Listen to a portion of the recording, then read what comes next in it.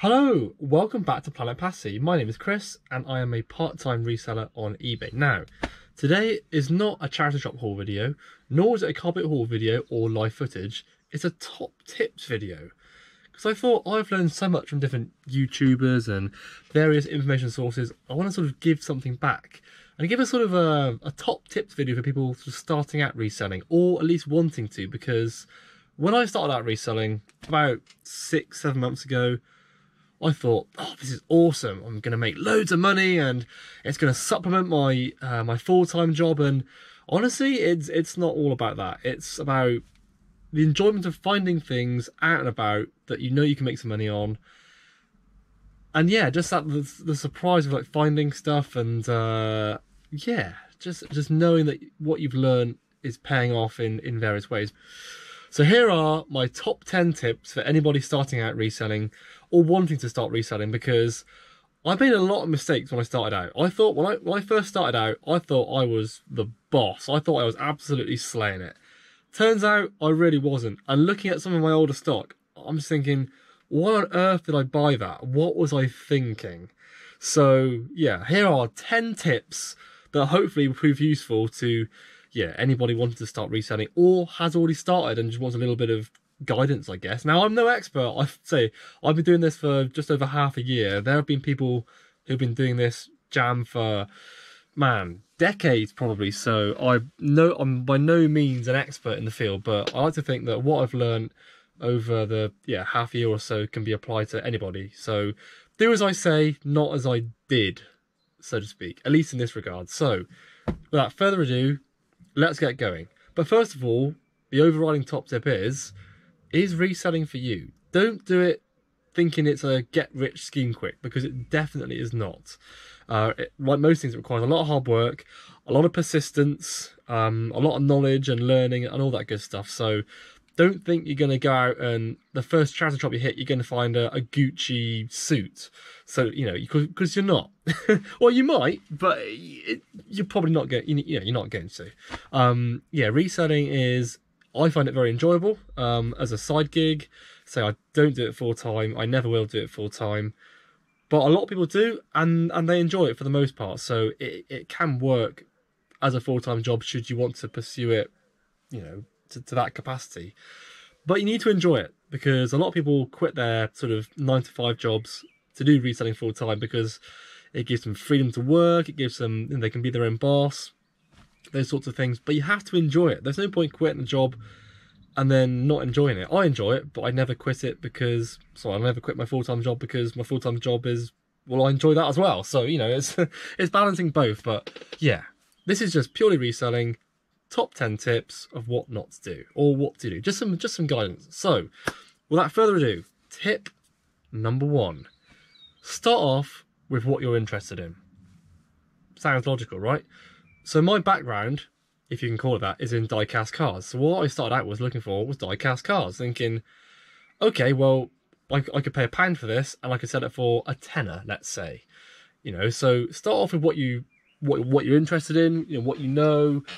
Use the knowledge that you've already built up with another hobby. So it might not be die-cast cars for you. It might be video games. It might be records. Something that you have a passion for already, that you have knowledge about, and you can go out to charity shops, to car boot sales, and just use that knowledge to source and look for the sort of, rarer titles and the more desirable titles that people are going to want to pay more money for than what you're paying in whatever location you're at, So yeah, tip number 1 is start off, use knowledge that you've already got, and then sort of build up to other things, which conveniently brings us on to number 2.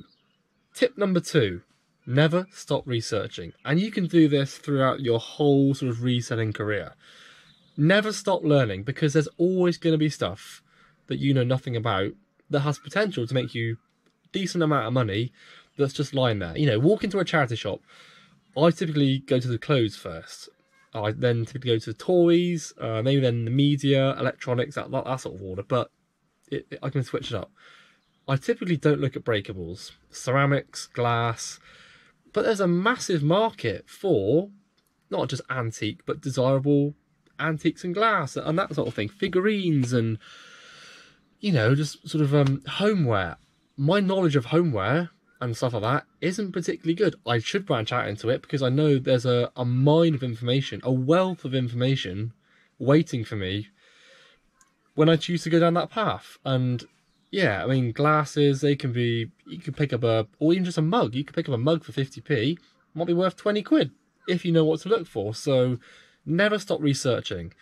You know, never stop looking up new clothes brands, various electronics, yeah, breakables, video games, footwear, all sorts, literally anything. Just keep expanding that knowledge base, because the more you know, the more things you'll be able to look out for, and the fewer things you'll miss when you're out and about. Now, obviously, we're still going to pass things up, and you might see something and not pick it up, and then go home and research it then and think, oh God, no, I've missed a blinder, I've missed a bolo. So we're still going to miss things, or we're going to be beaten to things in charity shops or car boots or whatever. But use every opportunity, even if you've just been beaten to stuff, to learn why did that person go for that object so quickly. You know, what were they interested in? Maybe it's got some value to it. Maybe I should be looking out for it next time. So there's always room to improve your knowledge base. And so I think every day I'm watching YouTube videos, I'm going on eBay, and just doing general research. You know, what does certain stuff sell for? You know, what sort of things should I be looking out for? Various trends, more to do with like clothing, but yeah, that's a sort of side thing. But yeah, just constantly building up that knowledge base, because like I said, the more you know, the fewer things you'll pass up on, and you have the potential to make more money overall. So that's point 2. Knowledge is key. So point number 3, and this is, I guess, yeah, it is a beginner thing. So that point number 3 is set profit margins. So what do I mean by that? Well, let's say, I should probably get a prop now, shouldn't I? Let's say you go into a shop and you see a nice die-cast car, a bit dusty, on the shelf, right? Let's say you pay £2 for that. That's a reasonable price. Let's say you pay £2 for that. Let's say, I don't know for sure, I haven't looked it up. Let's say you can sell that for 12 quid. So you've 6 times your money. That's pretty good. I mean, sometimes you can get more than that. Sometimes you'll get less. I set my profit margins, and again, everyone does different things, and that's fine. I set my profit margin as 4 times, well, I'll aim to get 4 times what I paid for it. So a 400% return on investment. So pay £2, and in this example, I'd want to get £8 back. If I spent £5, let's say this was £5, wouldn't pay £5, but let's say it was, I'd want to get £20 back. You know, that means you get a nice profit margin for everything, for item you sell. And to be fair, when your phone goes off and you get that eBay notification, which is one of the best sounds ever, by the way, you want to see a decent amount of money on the screen. Yeah, you want to see a £20 sale, a £30 sale. You don't really want to see a £5 sale, because it's a little bit disappointing. Think, oh, I've had a sale. Oh, it's only a £5 and I paid £2 for that in a charity shop. Because you have to remember, the overall sale price isn't what you make. You've got the, you know, what it sells for, fine, minus what you paid for it in the first place, minus eBay fees, minus tax. So I don't know the correct maths here. I might put a little schematic on the screen maybe. But let's say you pay £2 for something and it only sells for, let's say, 8 quid. That's 4 times my money. Well, 8 quid, tax is 20%. So what's that of 8 quid? Oh no, maths time. Might put a little schematic here. 20, 18, well, £1.80. There we go. So 20% tax. Of course, obviously you're a business as a reseller. You know, that's £1.80 gone. That's almost £2 gone already from that 8 quid. You spent £2 on it. So you basically halved what it sold for. That's £4. Then you've got to take into account eBay fees, which are, I don't know, 12 to 15%. So, you know, that £2, yeah, you sold it for 8, but in terms of actual profit, you're probably only making about £2.50 that's coming back to you. The tax man's taking his cut, eBay's taking their cut. See what I mean? So even that 4 times, in that 400% return on investment, you're still not making a huge amount. So, yeah, chase large profit margins. I mean, look, everyone does it differently. That's fine. But if you're buying something, say, for 3 quid, and you're flipping it for £6, you're only going to be making like £1 profit. And after you've, you know, bought it, brought it home, cleaned it, done whatever, prepared it, photographed it, listed it, is all that time really worth £1.50? You know, when you break it down like that, it kind of doesn't make sense to chase those really small profit margins. So it's entirely up to you, but personally, I wouldn't do that. It's just all that effort isn't worth £1.50. So yeah, that's sort of point 3. Set profit margins and just be happy with the returns you get. So part 4, and this is through a sourcing. Check over items carefully.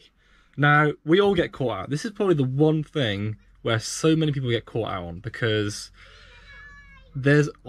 I'm forever discovering stuff when I'm listing items, thinking, oh crap, I didn't see that when I was photographing it, or when I had it in my hand in the charity shop or whatever. It's so easy to miss blemishes, rips and stains in clothing, footwear with like where the glues come away, so the sole's like flapping a bit. It could be anything, chips on crockery, and you know, any just discrepancies to items. It's so easy to miss these things. Even if you check them over really, really carefully, you can still miss things. So all I say is, if you find something good, typically in a charity shop where it's not as fast paced as the car boot, lovely helicopter interrupting there, just check it over. Just check what you're buying is as good as you think it is.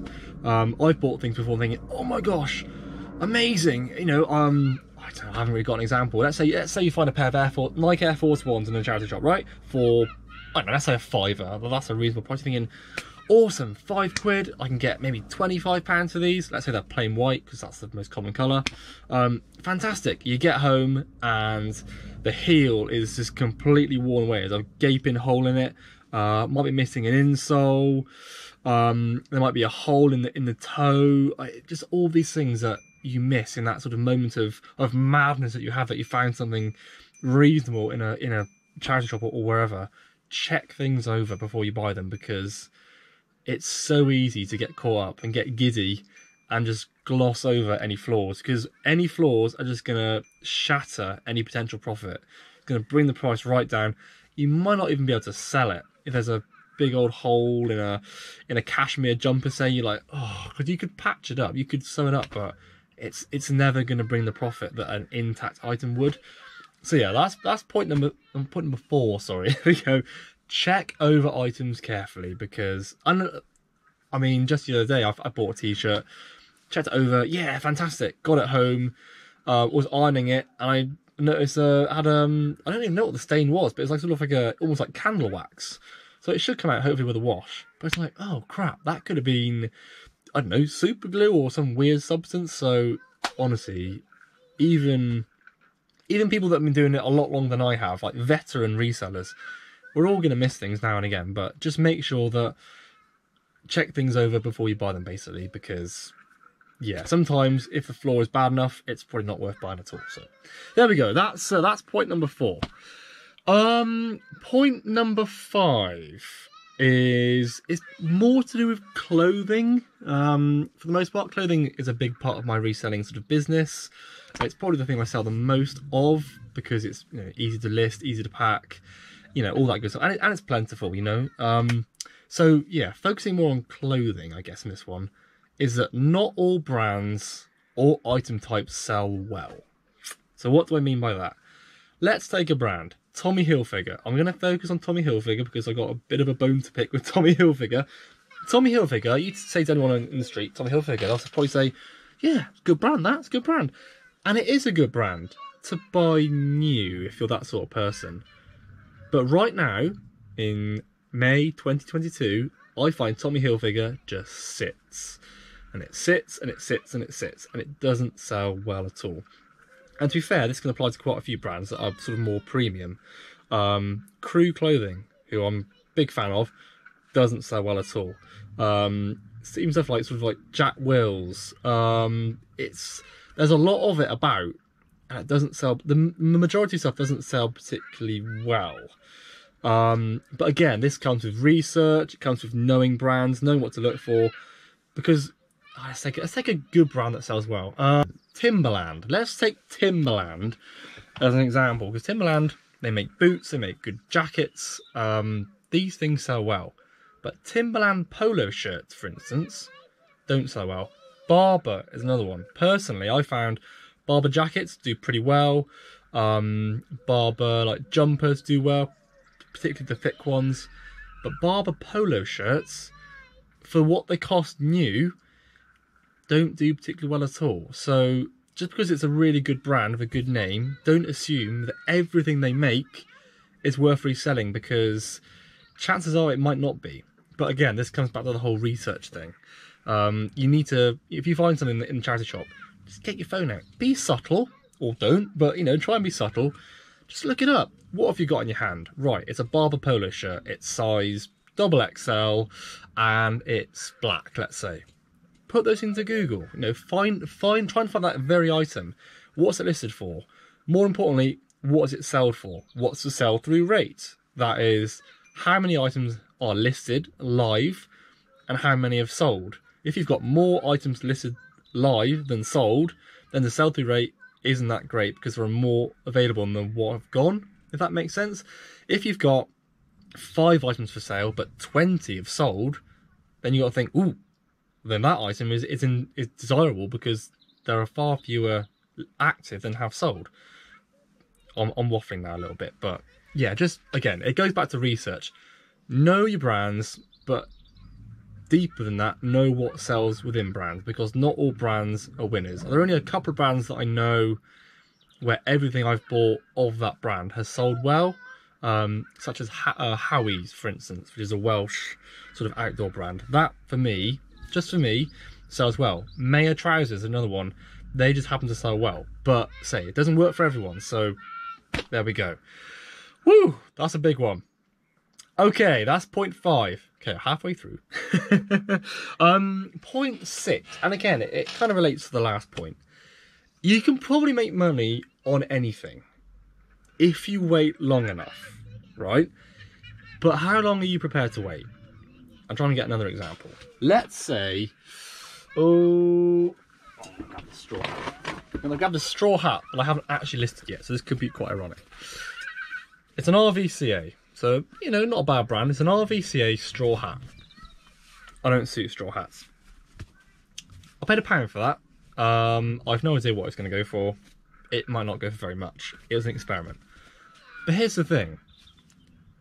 You can probably, yeah, like I said, you can probably make money on anything, but how long are you prepared to wait for that thing to sell? That's kind of the whole reselling sort of ethos is... Obviously, you want to make money on an item. You want to make sufficient money to cover the expenses, your time, you know, and have a little bit spare. But how long are you wanting to wait to get that money? You don't want to buy something for, let's say, a £5. It doesn't sell for a year and a half, and it sells for 12 quid. Because you could have invested that £5 into something that could have sold for £30 and taken a week to sell. So it's all, again, goes back to the whole research thing. Know what sells, know what to look for, know what sells, and know the sort of profit margins you're likely to get for it. Because ultimately, you don't want things clogging up your attic or your shed or wherever you sort of store stuff. You want to get things for a price, list it, do all that good stuff, and then get out the door for a good profit. You don't want it lingering around for months and months and months, because it's wasting space, it's wasting, I guess, your time to a degree, because you want to sort of get it shifted, you want to make that profit, and if there's no interest in it, then why did you buy it in the first place? So yeah, you can make money on anything, but try and aim for things to sort of sell relatively quickly. Now obviously you can't control that, it's up to the demand of the public, but try and choose things, try and find things even that are going to sell reasonably quickly. Find things where there is a demand, and again, researching on eBay will help this. Find things that are in demand and people want to buy, because just because something is cheap or is maybe unusual doesn't mean to say it's desirable, or rare or vintage, or just because something's old doesn't mean to say it's desirable. That's a good tip. That could be a standalone tip. but it won't be. I'll chuck it in here. So yeah, that's probably tip number 6, is try and be careful about what you pick up, what you choose to buy, because you don't want to be hanging around. You don't want to be waiting on things to sell for months on end, because you want to sell things. Ultimately you want to sell things. So there we go. That's tip number 6. Tip number 7. Let's do. Okay, so let me get another prop. Let me get another. Oh. Skoda Teddy. He's not for sale. He's for my Skoda. Let's say you find Skoda Teddy out in the wild. Let's say you pay £2 for him. You think, great, it's in good condition. Right, I'm going to list him. Take good photos. First of all, this is like a multi-part part, if that makes sense. Take good photographs. There is nothing worse than finding a really cool item, but the photographs and the information are just rubbish. The photographs are blurry. It's not all in frame. You know, you might have like one photograph and then two, maybe just one photograph. And you're thinking, I want to see the whole thing. I want to see the tag. I want to see if there are any like blemishes. I want to see, you know, other bits and bobs. Make your listings as comprehensive as possible, because one, that alleviates any questions being asked, and it makes things so much easier to sell. People, you take good photos, it draws people in. It's like pretty flowers to a bee. You know, you want to attract people to your listings from the off when you search for stuff, and then you want to just captivate them with information. Don't just put what is this? Keel Toys Skoda Bear, used condition, send second-class postage. Write a good description. Make templates for various categories of things you're selling: clothing, teddies, I don't know, die-cast cards, whatever, and just make those listings as comprehensive as possible. When I started off, my photographs were rubbish. Honestly, I look back now and think, what on earth was I doing? For clothing, you could get a ring light or some sort of photo setup. Again, if you're starting off, you don't have to buy all this, but use natural light. Natural light is your best light, I find anyway. Make up a little photo booth. Have a neutral background. Make the buyer, the potential buyer, focus on that item. Don't have stuff in the background. Don't take photos on the backs of doors. I mean, if you really want to, you can, but typically just get a nice plain background, put a nail into the wall, don't electrocute yourself, and just take a photo. Nice plain background, neutral background. Yeah, draw the attention to the item you're selling. Make the photos clear. Take lots of photos. Declare any issues with the item if there are any. Yeah, just make the buying experience as excellent, I guess, as you can. Yeah, just put the effort in and you'll be rewarded. I think that's sort of the saying here. Yeah, because there's nothing worse than a listing with rubbish photos and just a rubbish description, because it leaves you wondering. It leaves you wanting more. You're thinking, well, they haven't put the effort in.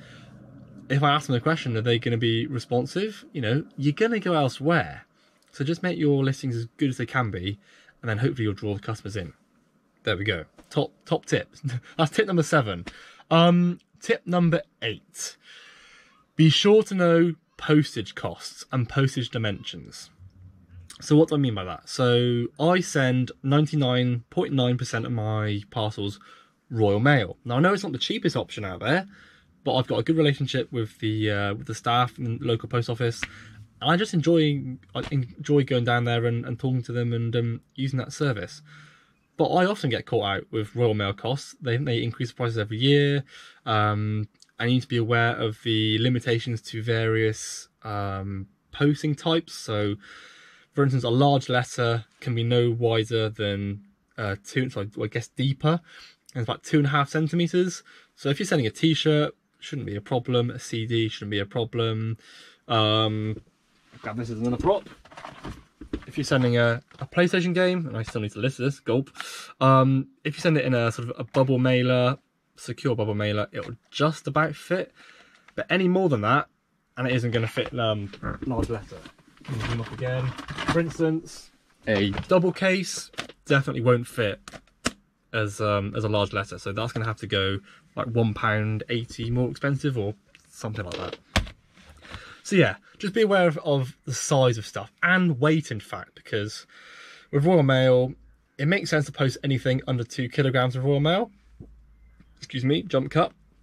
But anything over 2 kilograms, it just doesn't become sort of financially viable. You're better off going Parcel Force or Every, used to be Hermes, or another one of those. So just know, or have a chart even, just have a chart of all the sort of restrictions, you know, what's the greatest weight I can send with such and such, what's the greatest parcel size, what are the large letter dimensions. Just get a feel of what postage costs are, because I got caught out loads of times thinking, oh yeah, I can send that for that and it'll cost me this, and you get there and it actually is going to cost more, and then you're out of pocket. So yeah, just make sure you're aware of what postage costs are.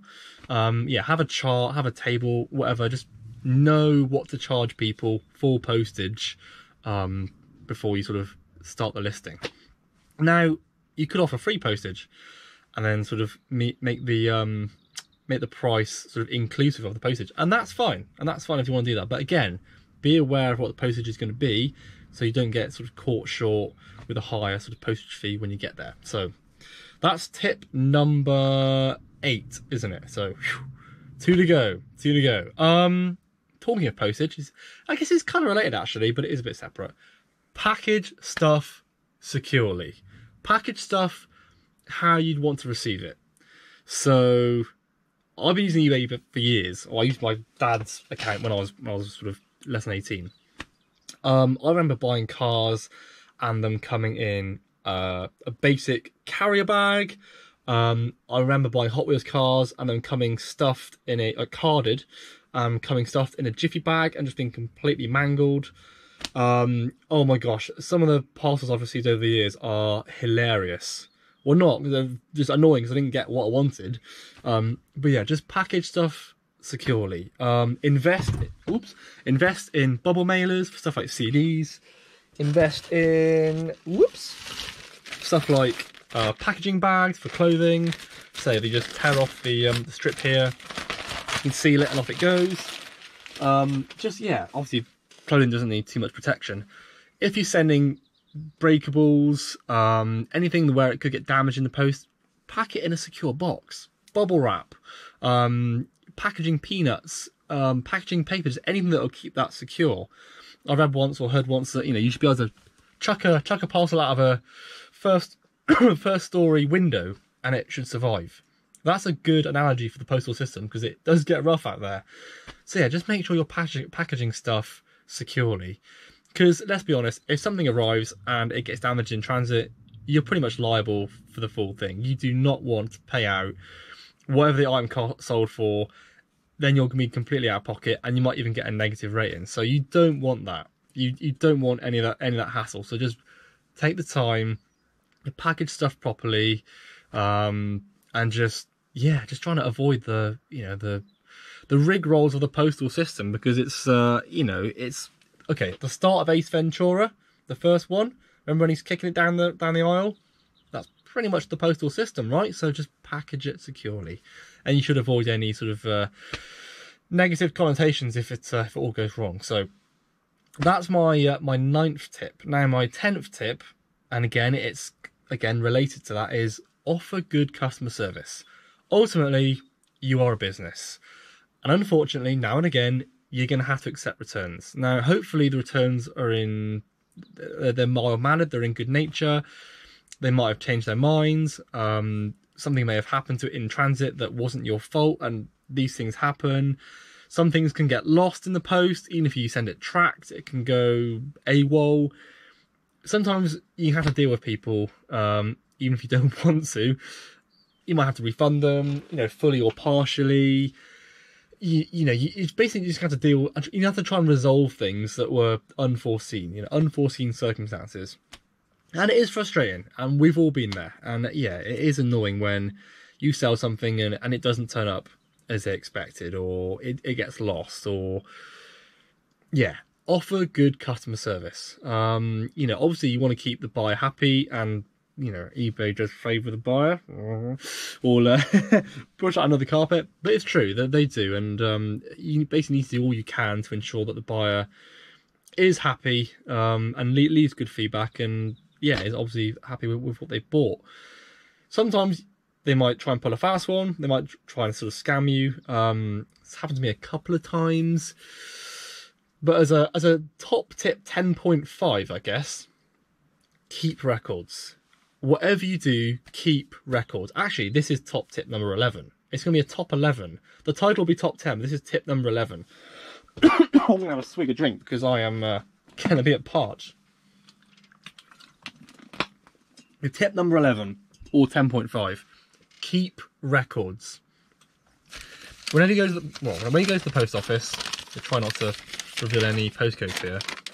Whenever you send stuff, you get, as long as it's a small parcel, you get a reference number. Keep tabs of reference numbers. Keep tabs of tracking numbers.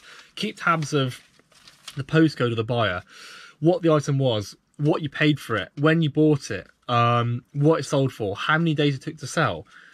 Just keep an Excel spreadsheet of all these things, because honestly, it'll save you so much hassle down the line if anything goes wrong. If somebody says, my parcel hasn't turned up, where's it gone? You can use the Royal Mail tracking app, if you use Royal Mail, to track things. You know, just keep a record of everything you can to make your life so much easier down the line, because it's bitten me in the bum beforehand when I haven't had tracking information or reference numbers. I'm thinking, well, I don't know when I sent it. I don't know where it's gone. You're out of pocket because you can't prove to eBay or whoever that what you've done is true. You know, you've got no evidence. Keep the evidence. I'm not saying scan or take photos of every receipt. Just make sure you've got, you know, the thing I said before, just records of each item selling, where it's going, tracking numbers, all that good stuff, because honestly, it'll save you so much hassle down the line if you can just go on your spreadsheet and go, oh yep, that's it. That's when those Levi's sold. That's the tracking number. So message a buyer, here's the tracking number, here's where it's got to, whatever, and then they've got nothing to fall back on. I've been caught out before by people trying to sort of, you know, get the upper hand of me and thinking, aha, well, we're trying to try and trick him of his money because he hasn't got records. Well, I have, and then they haven't messaged me again. So yeah, keep records. That's actually fair. Looking at my list, which is in my handy blue book here, that is probably my number one top tip. If you're going to be doing reselling full-time or part-time, as a decent sort of volume and capacity, keep records, because it makes life so much easier. It really does. I can't stress that enough. So that is quite a long video of my top 10 tips for, yeah, budding resellers. Reselling is awesome. Like I said, I've only been doing this about half a year or so. I love it. I love sourcing. I love cleaning things up if needs be and getting them looking good, and ultimately getting them off to their new homes. It's such a satisfying experience, and you're making a bit of money as well. So, you know, it's a win-win, right? Unless you get a return. But there we go. My top 10 and a bit tips for budding resellers. Yeah, I hope you've enjoyed this video. I've enjoyed it, actually. I've enjoyed sort of going through and expressing a lot expressing knowledge that I've sort of built up over time. Yeah, I hope these tips have been useful. 35 minutes, hopefully, of jam-packed knowledge, but we'll see. We'll see. Yeah, thank you so much for watching. I'll try and get a few more of these top tip videos out, actually. I haven't got any more in store just yet, but I'm sure I'll think of something. I do like sort of sharing knowledge. It's yeah, it is satisfying. It's also quite satisfying. So yeah, if you've got this far, thank you so much for watching. If you want to leave a like, please do if you've enjoyed it. If you like what you see and maybe you want to check out some other videos, please do consider subscribing, because I've got videos coming out reasonably often, depending on what else I've got on in my life. Yeah, thank you so much. And, if you want to leave a comment about what your favourite top tip was, or if you have any more top tips that could be helpful, because I'm sure I've missed out loads of stuff that I'll probably think about when I turn the camera off, please do. So thank you so much. Take care, and I'll see you soon.